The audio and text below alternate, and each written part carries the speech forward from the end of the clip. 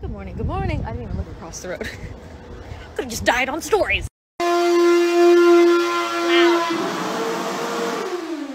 So it's crazy time because I have 2 reveals tomorrow, back to back. 2 homes being revealed. This is like the peak of like the craziness of the season, and then it'll get easier and easier as more drop off. It's nuts.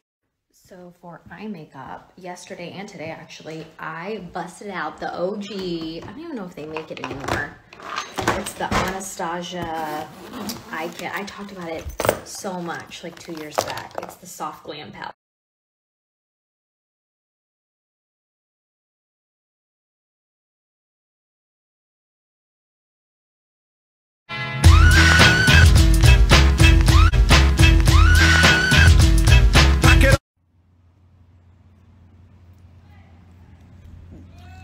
You don't want to just eat them together? Mm-mm. You don't think so? Doesn't sound like a good idea? Mm-mm.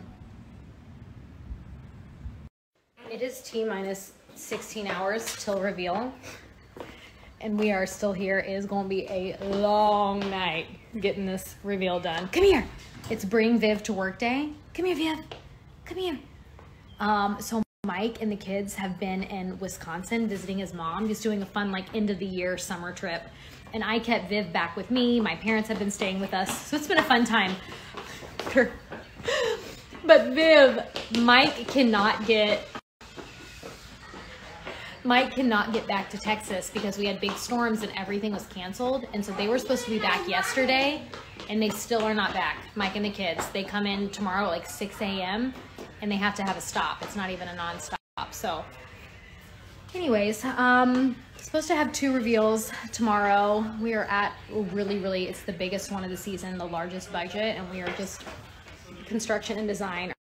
Anyways, I am about to post a fun little reel, and it is a lot of the afters for season 2, kind of a season 2 teaser that I'm allowed to share, so I'm really excited about it. So I'll be posting that to my feed around 8:15.